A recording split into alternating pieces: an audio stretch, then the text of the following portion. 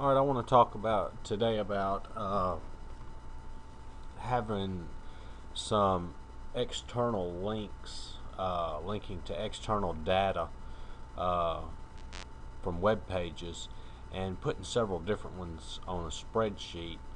And I'm going to show you a nice little way to organize them so you can get to them quickly.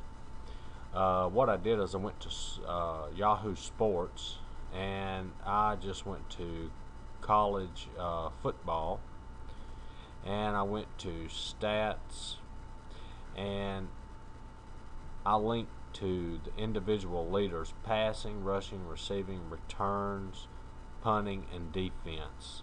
Okay, I just went here and of course I copied the link, and I put all these stats in the spreadsheet by going to insert and link to external data, and I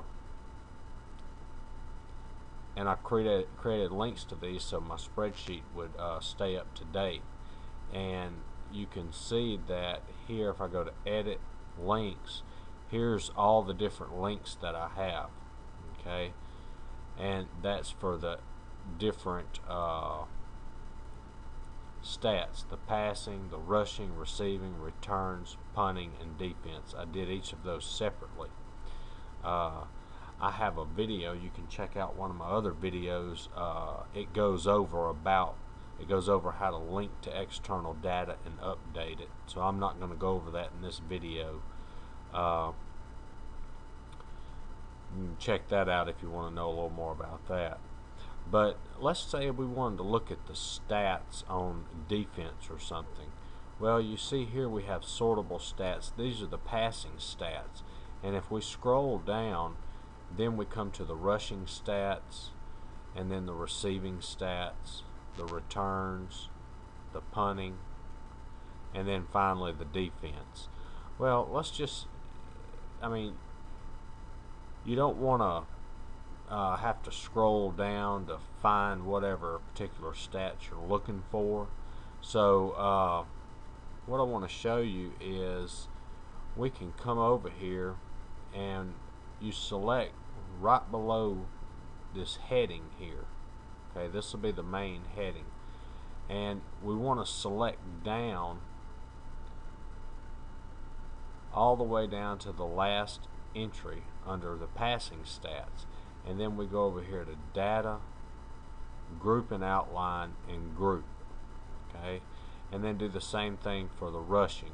Click right under sortable stats, rushing, and scroll down to the last name, and we'll go to data, group and outline, group, and then receiving.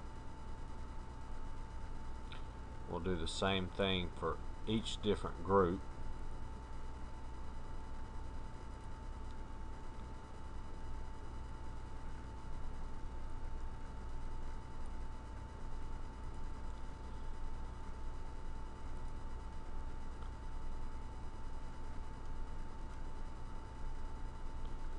And then we'll do punting. Go to group and outline, group, and then last and finally defense.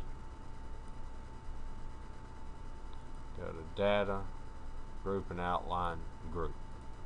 Alright, so let's come over here and scroll back up to the top, and you see this little minus?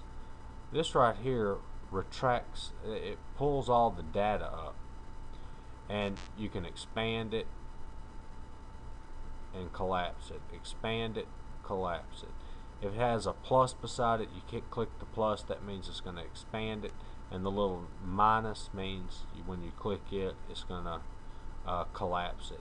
And we can do that for each one. Okay, and you can see that we have them all right here now. What we want to all of our different stats that we're keeping up with.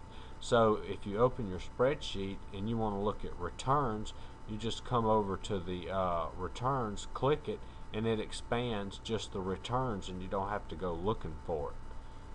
And if we want to look at the defense, we can click it. okay, or the receiving.